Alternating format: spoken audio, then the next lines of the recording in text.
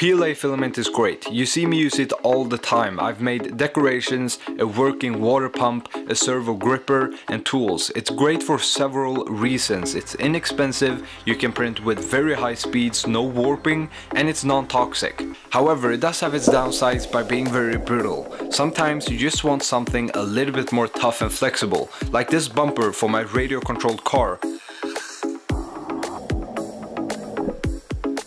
Or vibration dampening for your 3D printer.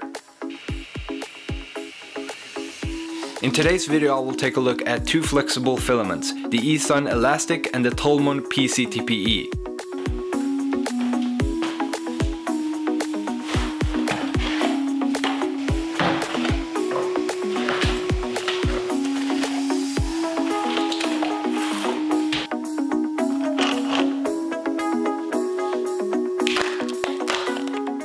The eSun Elastic was vacuum sealed, and once the plastic wrapping was out of the way, I wanted to see how elastic it really was.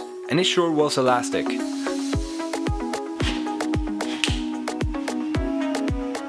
The nylon?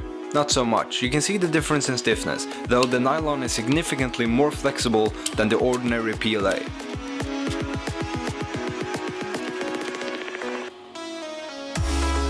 Both the Anet A8 and the TEVO Tarantula will be printing the eSun Elastic, so I grabbed an empty spool and rolled it up. I heated up the nozzle to 220 degrees and pushed the filament till I could see it coming out the other end. As always, my first test print is the famous bench boat, and we are testing two things. Can these awesome super cheap printers even print with flexible filament? We are also looking if there is a difference between the direct drive of the Anet A8 and the Bowden extruder of the TEVO Tarantula.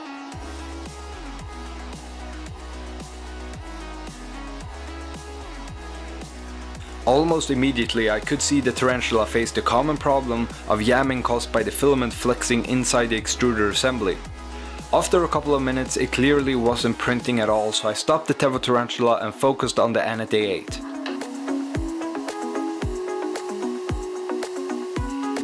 Even though it was very slow, it did successfully print the benchy with no modifications at all.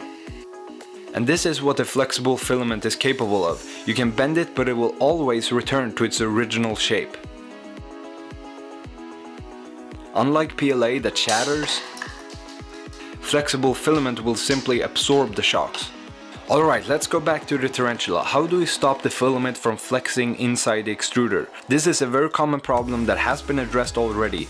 I was able to find an extruder clamp with tighter tolerances on Thingiverse. This quick and cheap modification ended up working beautifully, so now even the Tarantula can print with a flexible filament.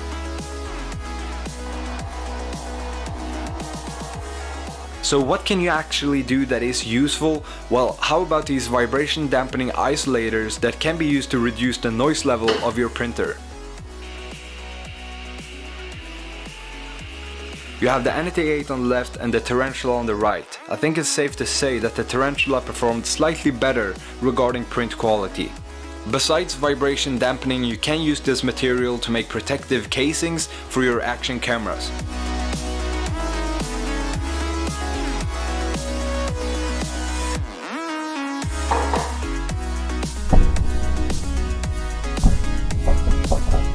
A protective iPhone case.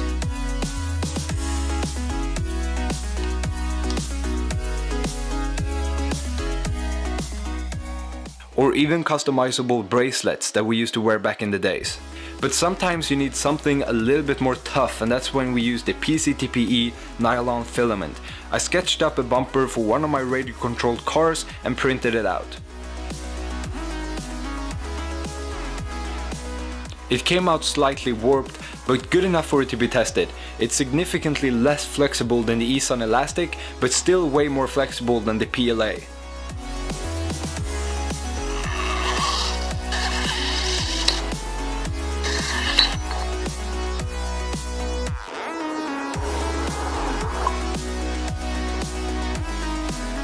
It is indeed very tough and doesn't break like PLA would.